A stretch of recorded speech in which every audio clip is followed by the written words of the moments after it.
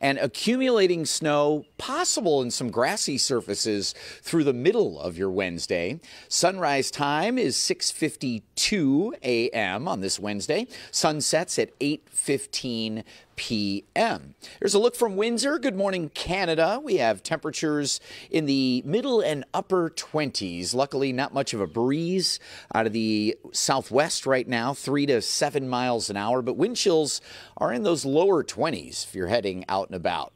So there goes the snow that raced across Livingston, Oakland, Macomb, barely northern Wayne County, and that is about it here. Other than an occasional flake or flurry through the early morning, it is mostly dry. It will change as we head through the late morning and afternoon.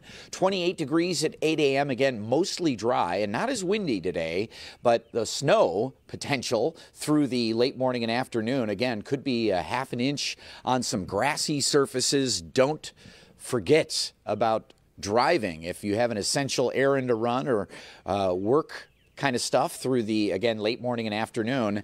We're looking at some slick conditions in spots. I think a lot of this will evaporate and dry out, but not all of it coming out of the Chicagoland area, back through Iowa, central Illinois, all moving in our direction. There's another little batch coming our way Friday morning. Model is not super impressed with the snow coming in today as it dries a lot of it out, but I think we get a little more than this suggests. Could also, with middle upper 30s later on, see a little mix of some rain and snow pellets, but it looks like the column of air cool enough to keep us primarily with snow showers today. Tomorrow, clearer skies, middle 40s and a bit breezy, and you see Friday morning on the model there, a little snow down south, and it's through parts of the morning hours, areas probably south of M59 on Friday morning,